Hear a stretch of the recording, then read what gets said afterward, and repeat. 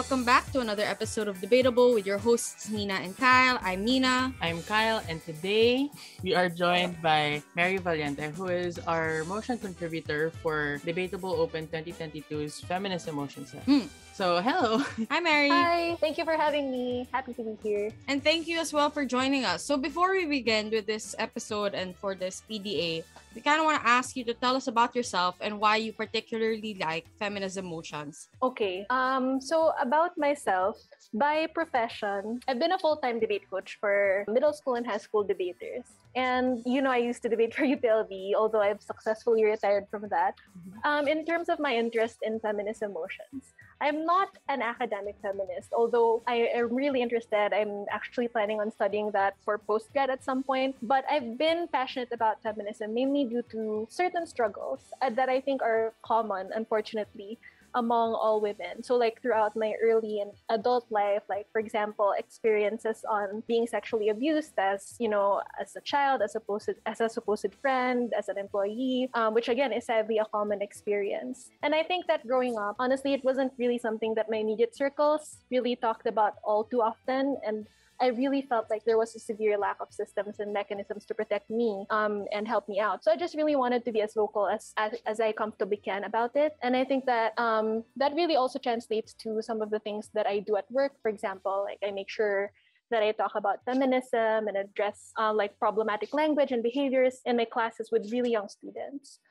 So yeah, I'm just really all about putting the feminist agenda everywhere out there, have people talk about it and hear women's stories so that girls don't grow up the way that I did. Yeah, so what's difficult, I think, about debating about feminism is you have to be very sensitive about it because a lot of these experiences are, as you said, very, unfortunately, very common, even among debaters who might be in the room. So what do you think most debaters actually get wrong when they're tackling feminist emotions? And what advice to people who end up struggling with this theme? I think that lately, at least in PDU, I'm not sure elsewhere, there's been great improvement in terms of like equity policies, and people are really much more careful about their language. I think that with regards to that, I'm not really, I don't think that there's still a huge and alarming lack of respect for people inside the community with regards to the language that they use about women. But I think that the bigger problem is how seriously feminist motions are taken. Like, you know how most people would hate encountering IR and econ motions because they're matter heavy. And then they feel relieved when they get gender or feminist emotions because they feel like they can wing those types of debates. And like also, at least during my time, I'm not sure now, like AdScore wouldn't really assign feminist emotions in breakdowns as much because they're supposedly easier. So as an adult, I started trying to read more about feminism, like books. And I immediately regretted not doing that earlier because I realized how limited my perspective was. And I think that this also reflects in debating. Like most debaters, I think, have a background of privilege. Like relatively have backgrounds of privilege. That means that we are also prone to making arguments that are also privileged. So for example, I think that I think that a lot of debaters don't know how to illustrate, let's say, the harms of austerity and other neoliberal practices from organizations like IMF or World Bank on women because these are not necessarily realities that we ourselves experience. But it's important to know about them so that we can further characterize them during debates. So I think that the common misconception is that knowing like just current events, like as they pop up on social media is enough, but it's not. So I think that people don't really take it as seriously as they do IR and econ motions in terms of how well they matter load on these things. So I really highly suggest reading books, especially on like radical feminist books, because I do think that we tend to have a liberal bias. And it's not, I think that I can't blame people that much because majority of the accessible literature on feminism that really do have a liberal bias. So I think that debaters have to actively seek out literature that are not just like coming from the West, like seek literature coming from women of color, for example, or even Filipino feminist books and literature, so that they can talk deeper about these things and not be limited by their own like just narrow perspectives. So yeah, that I feel like is one of the main difficulties, especially when I was back like competitively debating. Not that I'm retired, but trying to retire. It's the difficulty of accessing the correct way of viewing things or different perspectives. So I guess one of our main initiatives with this episode as well, and the rest of our post-debate analyses, is to give people opportunities to look into the motions and understand them more, especially from a perspective of someone who crafted these ideas and has probably read a lot to be able to create these motions in the first place. So I guess this brings us to the first topic, which Kyla and I, when we saw it, honestly, we really, really liked, because we were kind of impressed, not impressed, but we were amazed at the mixture of the different themes here. So this house regrets the default classification of women as a vulnerable sector in international policy frameworks on gender and conflict. So we really like this motion, and I had a lot of questions in mind. And I guess the first one I want to ask is, what are the origins of this classification, and why were women deemed as vulnerable in the first place? So I think that most international policy frameworks on gender and conflict actually use like the male perpetrator and female victim paradigm. Like whenever I read like frameworks or even just statements coming from different organizations like the UN, for example, they always use the male perpetrator versus female victim like voice. When talking about gender violence, for example, they often only talk about women because by default they consider them to be victims. So like even not just in international like fields, even in I guess local frameworks, when we talk about gender and violence against certain genders, one of the first things that come to mind is violence against women. So for example, let's talk IR because this motion is IR. So for example, in the Fourth Geneva Convention, it says female civilians in an occupied territory must be protected against any attack on their honor, including rape, enforced prostitution, or any form of indecent assault. And you're not gonna find any other like gender or sex within that statement. It's specifically talking about female victims. So whenever these types of things are talked about, frameworks really zero in on women as the vulnerable sector to protect, even if, you know, these are things that are not exclusively experienced by women anyways. Yeah, so you mentioned that it is about IR, and in particular, it's about international policy frameworks. So I was wondering, what is the nuance between like that classification and international policy frameworks? Like, how do they really interact with each other? How do you imagine focusing on this particular area of IR?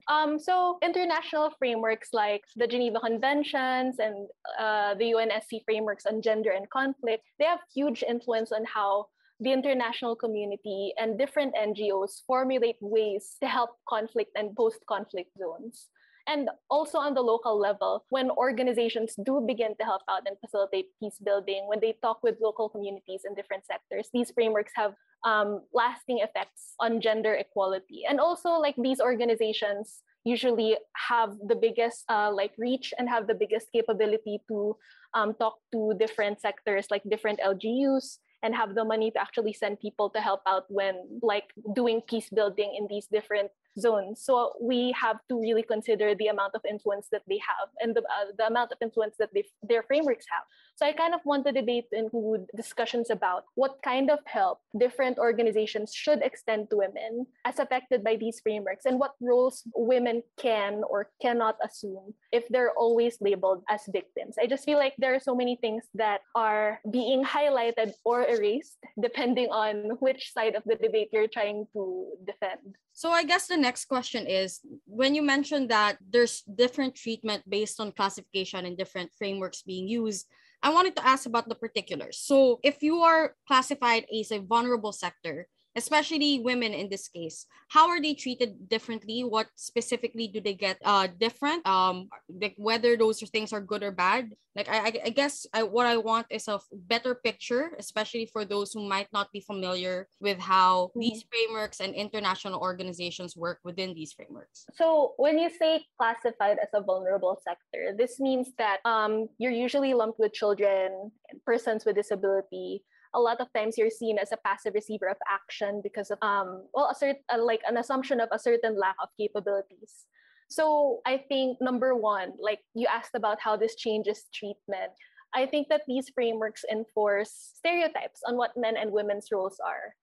like I said, they always use the voice or like the paradigm that says males are perpetrators and women are victims. That's problematic because it translates to how women are treated even after war. Because the discourse about women focuses too much on their victimhood and their passiveness in war, they're also less likely to be included in conflict prevention or peace building because they're not seen as capable enough to do that. Like their role is being the victim. So number two, this type of identity stereotyping also reduces the ability of frameworks to recognize the struggles of men and other gender minorities. So whenever we look at women as the default victims, a lot of times this draws attention away from other individuals who experience the same type of violence or of abuse. Also, international courts. And I think there also has to be a shift in the way we discuss about this. As debaters, we should also follow the idea that women are capable of doing things as much as men are. Like, we know that. But the way we debate about it sometimes still hides certain things that women do. Like, for example, international courts and military trials, they often ignore or downplay women's acts of violence. There is an erasure of the active roles that women also take during conflict, and that includes women who also take part in like perpetuating abuse. So like one example that I read about is in the Nuremberg trials. Like many Nazi women escaped trial and punishment, even if they did active roles in like during the Holocaust, because prosecutors just focused on like male high-level Nazi leaders. They exempted those in roles commonly held by women like secretaries and clerks, mostly because they always see women as unable to do like or participate in active roles during conflicts. And even more recently, the United Nations international tribunals that investigated Rwanda, for example, during the 1990s, they didn't really bring any woman to justice. Or at least, I'm not sure if they didn't bring any woman to justice, but really very few compared to the men who were brought to justice. So I think that we also need to talk about this because it's going to have to change. Like if we want to create certain, let's say, policies that want to prevent conflict, we can't keep ignoring what women's roles are in the perpetuation of those conflicts. And also, if we keep looking at women as passive, that also creates a stereotype that that incapacity will translate to other areas, such as when the conflict is over and we have to do peace building. We are less likely to involve them if we see them as incapable. So I think that those are the different effects that are possible because of these frameworks. So I guess now my question would be on government, especially, what would the alternative be? Because I do understand that a lot of what you're saying is probably is totally correct. But it seems so contrary to the already established norm, especially in international human rights law, where you have this idea that women are almost always the victims of violence, stuff like that. So it seems to me sort of difficult to imagine a world where we sort of give up on that, not give up on that, maybe like substitute it for something else, especially because I think it's very entrenched. Like we have this entire human rights law instrument, which we call the Convention on the Elimination of All Forms of Discrimination Against Women, and the International Human Rights Tribunal, the Commission on the Elimination of Discrimination Against Women, said that you don't necessarily see violence against women being perpetrated because of their sex.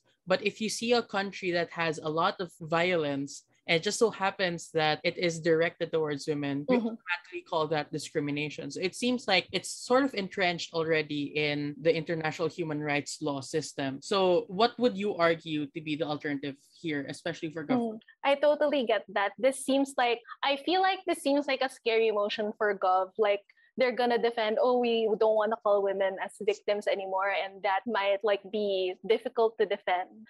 But I don't necessarily think that it has to be that way. So there is what you call a gender relational approach to gender analysis. Like when you create frameworks, a gender relational approach focuses on how gender roles and relations work in every particular context. So this means that it enables a sharper focus on groups of people, not necessarily just women who are particularly vulnerable. So we're going to argue that vulnerability is not dependent on sex. This allows policies and interventions to be more targeted. So, for example, instead of classifying women as the victims, we classify certain groups of people per context as vulnerable, like the vulnerability of men, as well as sexual and gender minorities. They're also more likely to be looked at because right now they're often overlooked by frameworks that assume that vulnerability is associated with women and children. So, what that would look like is we look at vulnerable people in general. Like for a certain place that might be, let's say, rural widowed women, but it can also include lower class urban men. So we don't necessarily have to say that women are never victims. We're just saying that when we narrate who the victims are, it's not dependent on whether they're a man or a woman, but it's going to depend on the context of each place that we're talking about. So you mentioned a bunch of arguments already for government in terms of the stereotyping, in terms of how it leaves other vulnerable groups out, such as maybe men in certain contexts. So I want to ask now for opposition. How would you defend a framework like this? Like, what is the necessity of still viewing women as vulnerable, especially in a context that might be progressive? Because I can imagine government setting this up by talking about like the world liberalizing, how other countries are now moving forward towards their equality. So it seems that there is a way to push opposition to such a difficult corner. So I wanted to ask, if you were in that position, how would you run this? I think that whether it's a more conservative or liberal place, generally we can all agree that there is still a lot of gains that have to be made when it comes to gender equality and women's rights. So I would say that removing that classification may risk the gains for women being lost even before they've been consolidated. So I'm going to say that it was necessary for that classification to have existed because women and their struggles have been invisibilized for the longest time. And even when we talk about, let's say, historical wars, our books often just talked about soldiers, like male soldiers and states in general, but not the vast number of women who have suffered and still continue to suffer from the effects of that to this day. So one of the strengths of the approach of labeling women as victims in these frameworks is that it is a necessary counterpoint to the generic male point of view when it comes to talking about conflicts, because this is what dominates traditional conflict and security discourse. Like we mostly just talk about what men do, what their plans are, what happens because of the actions of men, and the struggles of women and the abuses against them are almost not mentioned at all in history books. So there is still so much erasure of women and their struggles during conflict and war. So many perpetrators of sexual violence against women have not been brought to justice. And even experts until today, even the ones who have recommended a gender relational approach, they still do agree that of the vast majority of individuals who experience these types of violence are women, although male victims do still exist. So the value for opposition is that there's still so much that we are trying to gain. And we would not have gotten to a point where we're able to talk about women this way and we're able to see their struggles if not for that classification. So I guess the world that Op needs to picture paint is that without this classification as a victim, it is easier to continuously ignore women's struggles. For me, what makes this motion very interesting is that I had always thought that we'd move past the idea, especially in progressive circles. I always thought that we already moved past old ideas like chivalry, which of course referred to the duty of medieval knights to protect the weak, which as a default included women. I thought we'd move past that. And it just boggles my mind how I failed to see in my studies of international human rights law, especially with regard to women, that we are by default still treating them as weak and like not in complete control or have agency in their own lives. Which I think might be a good transition to the next motion in the set, which is about challenging that distinction, the idea that women are supposed to be weak, that there are certain characteristics that are conventionally feminine versus conventionally masculine. So the second motion is this House believes that it's in the interest of Philippine female political candidates to portray themselves as conventionally masculine. I think since this motion is about female political candidates, what nuanced experiences would they face in the Philippines that would probably merit the existence of this conversation, especially now? So, well, the reason why I did want to say, I initially actually just wrote this motion in general, like any female political candidate has this interest. But I did think na since election season din naman, and I think that there are particular candidates who are experiencing struggles right now because of misogyny, then I think it's relevant to set it up in the Philippines. I think that right now we have certain female candidates, most prominently VP Lenny running for presidency, who faces criticism by a lot of people coming from different political spectrums, just by virtue of being a female and just by virtue of exhibiting conventionally female characteristics, like portraying herself as the nanay, which is like antithetical to Duterte's being like the tatay, the father, the siga father figure of the Philippines. There are many individuals who tell female candidates and who speak up about how female candidates are incapable of holding high government positions because of conventionally feminine traits such as being more emotional or being more in tune with empathy towards individuals, being soft on criminality because of said empathy. So I feel like a lot of the criticisms against really competent female candidates are just on the basis of them being women and exhibiting conventionally female characteristics. What I wanted to ask now is the portrayal of themselves as conventionally masculine. And I wanted to ask how this looks like, especially in the Philippine context. Like, is our version of masculinity different elsewhere? Are they all the same? Is it like acting like Duterte? Like, what do you imagine teams running as their version of masculinity? Yeah, I actually do think that I predict that majority of the people in this debate will probably characterize this as like Duterte-like characteristics, but it could be a vast area of things. Like conventionally, we would talk about women to be or men to be less nurturing and more iron-fisted, and this could translate to their language, the language that they use. They tend to be more crass, let's say. They tend to be more candid. It also translates to the way they aesthetically present themselves, like the way that they dress. Showing no emotions, I think, is also conventionally considered to be male. So instead of like showing a lot of emotions and emotional language when during the campaign, that's something that you would have to erase if you are portraying yourself as conventionally masculine. There's also an example for who was that? Margaret Thatcher.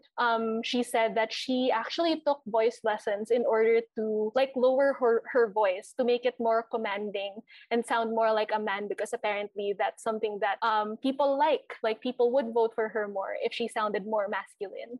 It might also not just be about like the superficial things such as dress and language. It could also be about what are the issues that they talk about. So we can also say that portraying yourself as more masculine might be you excluding like the womanly aspects of life in leadership, like you talking about family and your role as a mother, like you erase that from the conversation. Could also be talking less about conventionally feminine issues such as gender and environment policies, and focusing more on criminality and military policies when you speak up about your campaign. So it's not just like I'm going to talk about certain things less, or it's not just I'm going to lower the register of my voice. It's also like certain topics are conventionally seen as more masculine than others, which I think is very interesting. But I guess the next part of like prepping this debate would be, what would the strategy be, or what would the goal be? Because I imagine that most debates like this would be something like, on one hand, government teams or some teams would say that it will make the female political candidates more likely to win, but they're going to have a harder time breaking down like certain stereotypes in the future. So I guess my question is, for each team, what would the goal of each side be? I think that in general, it's more than just, I think that the first goal is obviously getting a woman into government positions. I think both sides would agree that this is a value. But the second thing as well is being able to forward women's agenda, like the different issues that women face, and only women can, or at least the most competent individuals who can talk about women's issues are women themselves. So I think that the goal of each side would be to have women's agenda pushed further in governments. And I think that it doesn't have to be different goals for government and opposition. Although I do think that for opposition side, it's important for them to say that even if we do not win, why is it more harmful if a candidate who acts like this is going to make it more difficult to achieve the goal of forwarding women's agenda? Because if it includes like not talking too much about conventionally feminine issues such as gender, for example, or family, then that would mean that it's also hard to talk about that when once you are elected. It's also hard to maintain your base, your clout, I would say, if you start focusing more on these things. So it's kind of like opposition would say, they got into position as women, but are they really forwarding women's agenda after all? So given that those are the trade-offs for each side, I wanted to ask how you would basically allow one team to have an edge over another. So for government side, how would you argue that they achieve their goals better of being able to get women in power, but also have them, for example, achieve the goal of breaking stereotypes and whatnot? So I would argue, if I were on government side, I would first argue the significance of being in power in the first place and why there is still more likelihood of women in general, not just them, but women in general being able to push forward their agenda. So even assuming the worst case scenario of like as president, because you're portraying yourself as masculine, you won't be able to forward women's agenda more. There is still an effect on in terms of representation. Like for example, when people see that the leader is female, it's going to open doors not just in the present but also in the future for the likelihood that another female president is going to get elected. So it's about normalization as well. Of females in positions of power, and again, an emphasis on what a president can do in terms of influencing decisions or influencing policies. It doesn't have to be them always trying to portray themselves as masculine all throughout. There will always be opportunities for these individuals to still forward women's agenda when they are in power comparatively, or I mean, compared to when they're not in positions of power. It doesn't have to be big like gestures. It could be small actions. It could be as small as being able to include more women inside the cabinet, or being able to appoint more individuals, women individuals in government positions as well. So I think that all of these interests can still happen. It doesn't all have to be perfect now, but we are setting up a timeline where women are more generally viewed as acceptable in positions of power. So I guess, like, given that on government side, the next part of this would be, how would opposition defend the use of feminine traits, or actually, do they have to defend that female political candidates have to use feminine traits, or like, can it be some sort of hybrid? Or if opposition is expected to defend using feminine traits, how would you defend that to achieve those goals? I think that yeah, you're right. It doesn't have to be just being expected to like use feminine, conventionally feminine characteristics to win an elections, for example, to win an election. Sorry, it could also just be these individuals just being themselves, regardless of their characteristics. It shouldn't be their selling point. And I think that opposition will probably more likely argue about the genuineness of the advocacies that they are trying to fight for. It's easier for them to get support and it's easier for them to push for women's agenda when they are portraying themselves as authentic rather than pandering to what toxic masculinity requires of them or wants them to look like. Their opposition is going to talk about how being able to portray yourself as masculine or using that as a strategy will create an environment where individuals who do not act that way will never be accepted as competent individuals to be in positions of power. And at the end of the day, we don't want that to happen, because then we're just creating a world that the only women who can be in positions of power are those who act the way that men want them to act, or the way that a patriarchal society wants them to act. So in terms of inclusivity in the present and in the future, opposition can get an edge over government by saying that we do not promote a genuine form of inclusivity when we mask ourselves as masculine, because this creates a precedent for all other women who want to be in positions of leadership in the future. Yeah, so what I'm learning from this is that basically women don't win either way, right? So Yeah. it seems that there's always a sacrifice women have to make.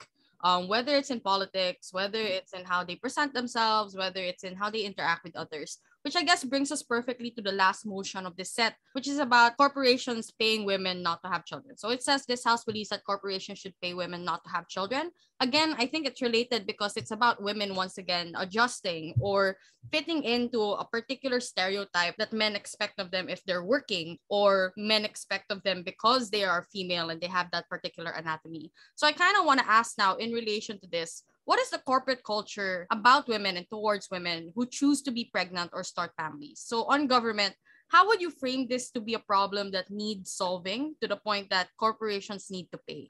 So I think that it doesn't even have to be just talking about women who choose to be pregnant or women who want to start families. Because even in status quo, even if the employer has absolutely no idea about what your plans are, like they don't even know if you want children in the future, but you are still less likely to be hired and less likely to be promoted. The company is less likely to invest in you because they, by default, they think that you're going to be a liability because there's a possibility of you becoming pregnant. So it's either they don't hire you at all or they just don't invest in you as much as they would on a male candidate or on a male employee.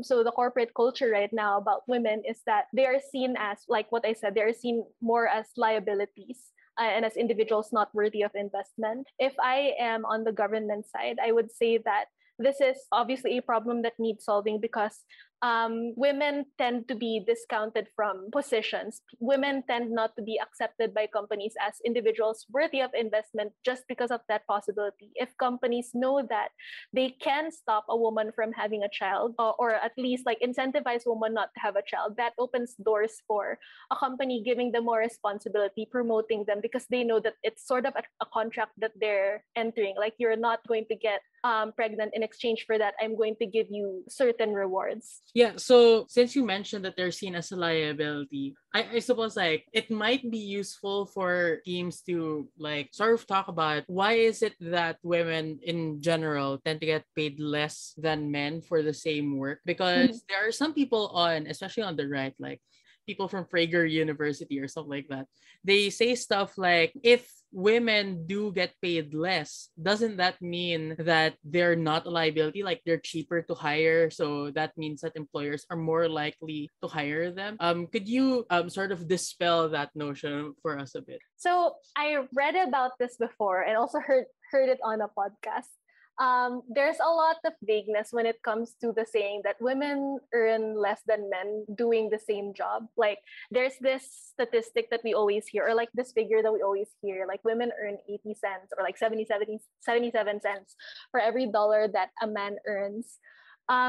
So I think that what I learned was that this has a lot to do with how women's careers evolve versus how men's careers evolve. So let's take a couple, let's say, who graduated from the same university, who learned the same course, and they went to the same company, started on the same position.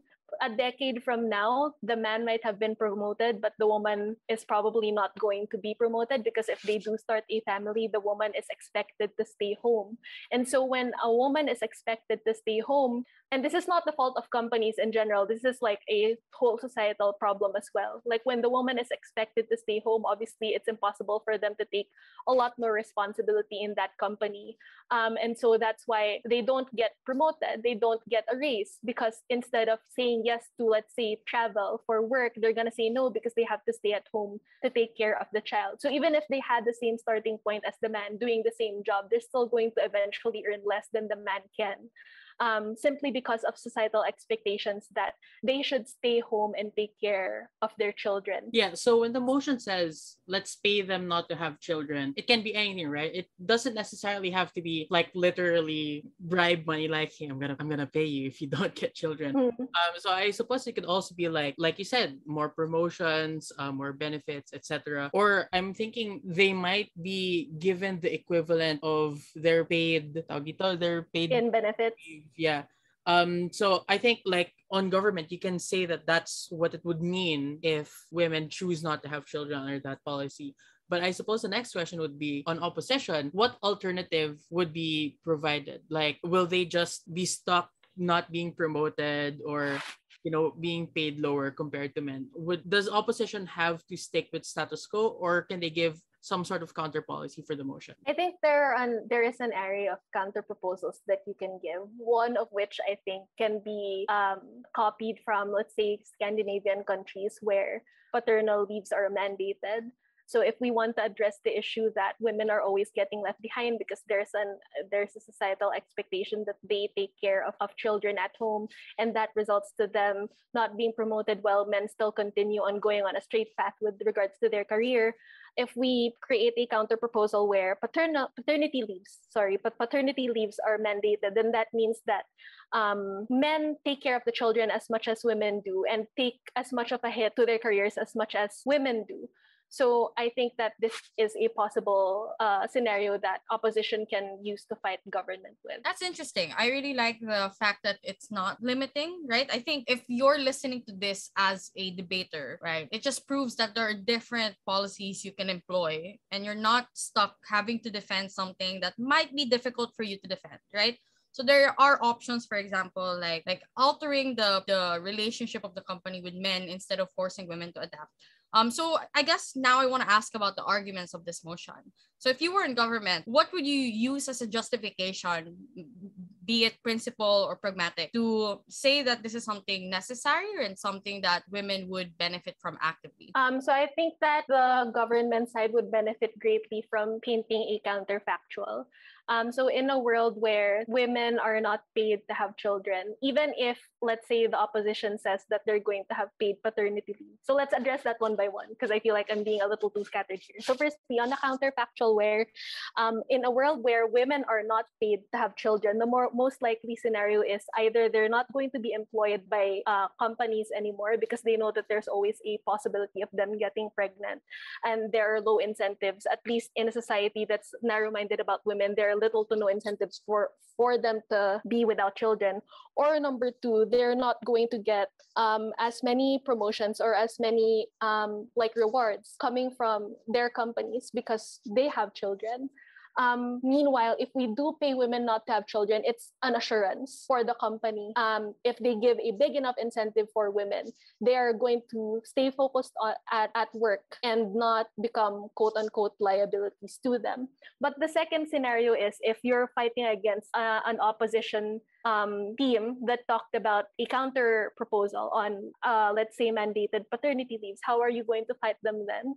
So I think based on research as well, you are going to see that even in countries such as Finland and Sweden, where there are mandated paternity leaves, men still tend not to go on these leaves as long as women do. So for example, you're just given, let's say, 12 months total, and you can divide that between a man and the woman. There's still expectation that the woman will take majority of that leave and just, let's say, give 3 months or 4 months to a man. And there are many different iterations of that. Essentially, the societal expectation on women does not change. In fact, this just makes it worse for women because then corporations are just going to more likely, they're still more likely to not hire women. The same problem is still going to exist. So I think for opposition, what you're going to say is that paying women not to have children is, number one, also going to be against their bodily autonomy, like our principle of not having vitiated consent and control on women's bodies. But secondly, you're going to have to argue that this does not solve the problem.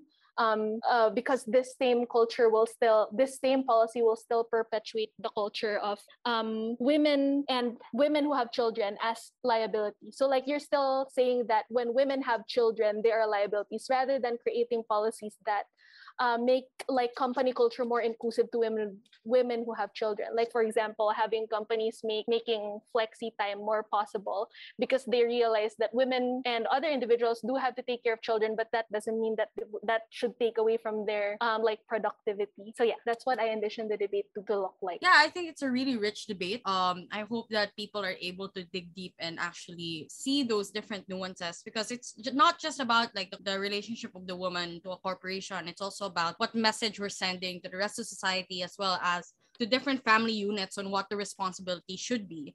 So thank you so much for that, as well as the analyses for the 3 motions in total. So I guess before we end, we want to ask something kind of, for me, this is kind of personal. Because at the beginning of this episode, you talked about how you personally went through struggles and have an attachment to feminist motions. And I personally have that as well. And I'm sure a lot of women in the debate community still struggle about not just being here as a debater, but speaking their minds and crafting their own spaces in this circuit, especially because of all the stereotypes that exist, the limitations placed on them, even the inherent fear that they have about doing a sport that is deemed to be masculine because it's argumentative, you're speaking out against others, etc. So I guess, given that you are an individual that a lot of people look up to, myself included, what advice would you give these women, the women who are struggling to make their space and find their voice here in the community? There's so much to unpack here, but let me start by saying that with regards to representation in the debate community, I do think that this is not as big of a problem as it used to be. It's great to see that. I remember doing AdCore work in, I think that was Davao before or Zamboanga, I don't remember. But they told me when we were trying to accept invite or subsidized judges, they said that there's no need to prioritize female applicants because majority of the achievers in those circuits are already female anyway. And I think that also is reflected in, like, even in Manila, even in also in the national circuit, a lot of the achievers are female. But that doesn't mean that there aren't any problems. And I do think that one of the most recent issues that I saw personally was like with regards to victims of, let's say, assault or sexual harassment in the community. I do know that it's difficult for women to speak up and talk about it when what happens in training or what happens in like competitions and tournaments themselves. I think that I have 2 things that I want to say, both to victims and women in general in PDU. So for number 1, women in general in PDU, I think we have to remember to be kind to individuals who speak up about their victimhood stories, because I do see, like, in instances where people speak up about their experiences, we still tend to crucify them and even like defend the perpetrators, like question whether it's true or not. And it's so weird because we debate about this all the time, but we still find ourselves like bullying and being cruel to these individuals who speak up, no matter how annoying a person is or no matter how unlikable a person is. I do think that there's a moral imperative for us to side with the woman when they speak up. Because I think that right now the problem is women feel like they're going to be torn apart by people who are great at arguing in the debate community once they do speak up. So number 1 is, let's try to be kind to people who speak up. And for the victims themselves, I think that it's unfair for me to tell them to keep on speaking up even if it's hard. That's not what I want to tell them. But I do want to say that there are a lot of individuals who want to help. And I do know that there are individuals, younger individuals, who are trying to create frameworks on, like, let's say, equity policies. So I highly suggest trying to reach out to individuals, like women that you trust. There's value in your story and there's value in the policies that can be crafted out of your experiences so that we can move forward. And I'm particularly proud of young female debaters right now. I think there's a huge improvement in the way that people have been handling equity concerns, especially relating to sexual violence, sexual harassment. Like, we have never talked about it as much as we have now. So I think that, let's continue to be systematic about it. Let's try to find people who have an intention of creating frameworks for improving that. But generally, I'm just really proud of PDU for improving on that area. Yeah, so actually, I was going to say that the zero tolerance policy on harassment, including sexual harassment, is something that the Philippine debate circuit is sort of leading the way in, because we've had members of our equity teams and we had to explain to them that we do have a special policy that is for sexual assault, like that. But we recognize that it's not like a perfect system yet. So I think it's a good opportunity. We can use this as a good opportunity to invite people and say, if you do have some comments or some concerns about how these policies are being crafted or being applied, you can bring it up to Nina or myself, because you're also handling equity for this tournament. So yeah, that's it for this episode. Thank you so much again, Mary, for agreeing. Thank you too. I had fun. Yeah, thanks. We had fun in the interview as well. Like, we learned a lot, truly. So that's it again. We'll see you in the next round. Bye. Bye.